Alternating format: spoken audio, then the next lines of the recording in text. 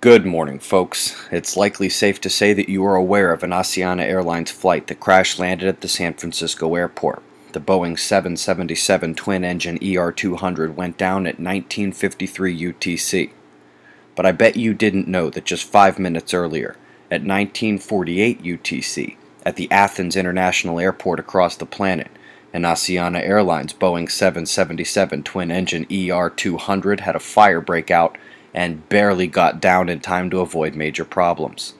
Same airline has two identical models taken out in the span of 5 minutes on opposite sides of the planet. You better believe I'm coming back to this. Mexico.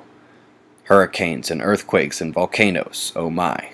Popo with another nighttime display for us. She's been active on and off like this for a year. Beautiful. Coming to India. Perspective on their flooding. Notice how our rivers are thin. You can see civilization on the banks. At least you used to be able to see them. Some bad news about the 6.1 reported from Indonesia yesterday. Dozens are dead and the totals are still coming in. Yesterday's largest tremor was a 5-pointer at Easter Island. An above-average quake just struck Arizona a few hours ago. USGS missing the northern Russia quake and some rumbling at the Azores Islands in the Atlantic.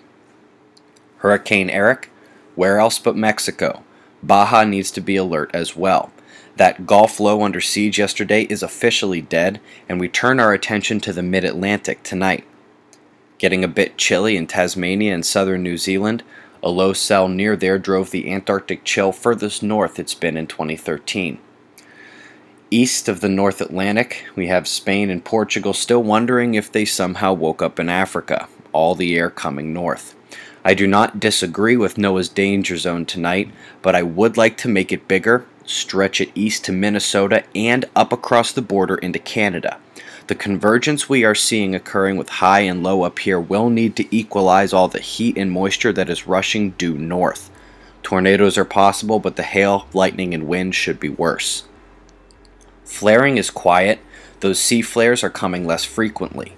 Our big sunspot groups are not decayed yet, but they are elongating for sure and losing some of the peripheral spots. Taking a look at 1785 and 87 together. First, the leading spot is no longer splitting. It's all positive blue. You see two red delta wannabes trying to play up front there and solid magnetic mixing potential in the middle. The backside group appears much better divided magnetically, but you can indeed see both polarities trying to mix in the center. Last and least, the leading spreader continues to build umbral size but cannot mix polarity as we watch her exit the Earth-facing disk. Okay folks, yesterday I described how south-pointing magnetism in the solar wind is rare, but can be worse than CMEs because they are directly opposed to our field and penetrative. We saw the red BZ coming back up most of the day yesterday after the impact.